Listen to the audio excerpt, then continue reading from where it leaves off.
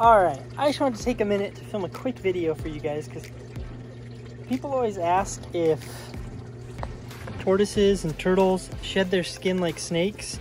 This here is an albino red-eared slider. She's got quite a bit of stuck shed, and I'm filming this face-wise, and it's going to be like a 2-minute video. But just like snakes, with turtles, you should never ever help them peel their scutes, or in a snake's case, their shed, their skin, unless it is completely ready. This red-eared slider, she has some stuck scutes is what I noticed. As you can tell, I already pulled a bunch of them off. And again, you never want to do this unless they're ready. The reason I could tell these ones were ready is because there was a lot of algae growth underneath them. And they're really, really loose. So let me show you here on these front ones. Oh, we're being recorded. So this one right here, see it's ready? I'm not putting hardly any pressure at all. This thing's completely loose. I'm not pulling. I'm not doing anything at all. Like, it's literally just slipping off. It was just stuck. And look how fresh that is underneath there. And so she's got these all the way around. That one feels a little tighter. I think it's ready, but that one's a little bit tighter. These back ones here, one thing you'll notice is, look at that. So this is actually something really cool to note.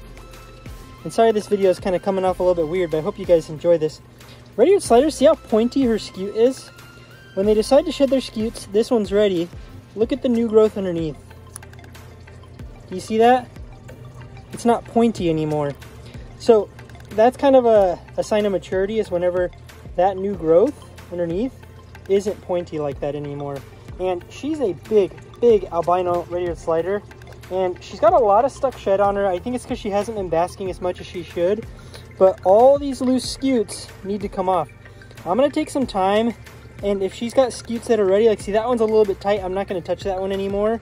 If they don't just come right off, sometimes you kind of got to work them a little bit, but I'm not going to overdo it. Like if I'm pulling on it and it's not feeling loose, like that one, see that?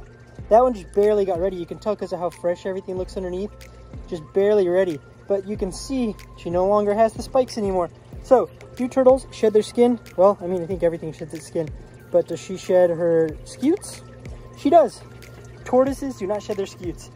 But anyway, this is a quick video for you guys. Again, don't ever help your turtle shed its scutes unless you're 100% sure you know what you're doing. But I'm Hayden with State 48 Turtle and Tortoise. And this beautiful, beautiful albino girl, she'll catch you next time.